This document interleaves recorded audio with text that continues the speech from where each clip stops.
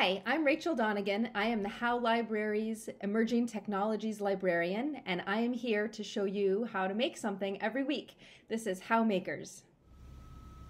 So we're here in Studio H with the Makey Makey. It's right here. It is hooked up with a USB cable into my laptop, and we are going to play some music with the Makey Makey, and we're going to make our own instruments. So we're going to make some bongos out of Play-Doh. So I have two larger lumps of Play-Doh here, and I have two smaller lumps of Play-Doh. And we are going to make bongo drums. So I'm going to roll these up into sort of drum shapes, little cylinders. There we go. It doesn't matter what color they are, but Play-Doh is salty, so it's conductive, which is how this will work. And I'm going to take these two smaller pieces and just flatten them out. These are going to be the skin of the drums. There we go. You can spend a little more time making these look really nice if you'd like. I'm just going to do them quickly so you can see how this process works. So there's my little drum mushrooms. So now we're going to hook up the Makey Makey. So for this one, we're going to use an app, which I will show you in a minute. All we need is the left arrow key, which is right here. So I'm going to put in the space bar, which is right here. So we'll do the left arrow first. We're just going to take our alligator clip and just clip it in there. There's two holes the alligator clip can fit into.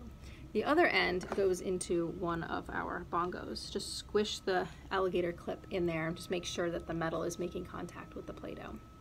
The other alligator clip goes onto the space bar right here on the Makey Makey, and the other end goes into the bongo.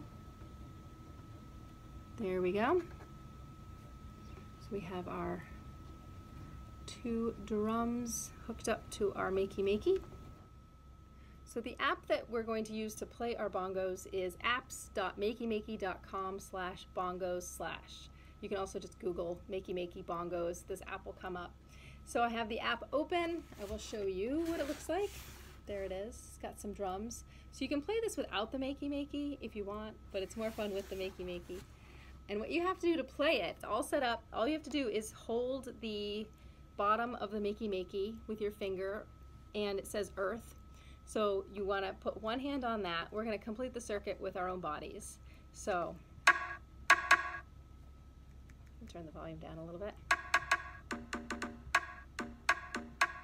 So I can put these really close together, then I can play them both at the same time. That is pretty fun. So what can you make with the Makey Makey? So there's this game, you may have heard of it. It's called Go T-Rex or something like that. It's a game that I've seen kids play when there's no internet on Chrome. So it's a little dinosaur and he hops over cacti. And it's a one-click game. It's like a one-button game, and you just have to hit the space bar to make the dinosaur jump over the cactus. So I tried this out. I challenge you to figure out how to do this.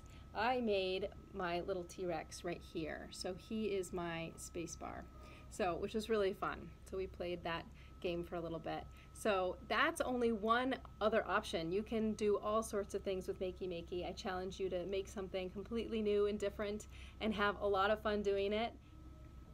So the Makey Makey will be available from the library. You can take it home and try it out and do the projects that we've described here in the videos, or do your own projects. There's one thing I do ask that you do when you are done with your Makey Makey is to clean off the ends of the alligator wires that were in the Play-Doh. Because it's so salty, it tends to corrode the metal in the alligator wires, and it makes them not work very well. So if you clean them off, make sure you disconnect them, wipe them down really well with a damp rag, or even give them a good rinse and then dry them. That will make them last a lot longer, so other people can also enjoy inventing with the Makey Makey. Have fun, enjoy it, see you next time.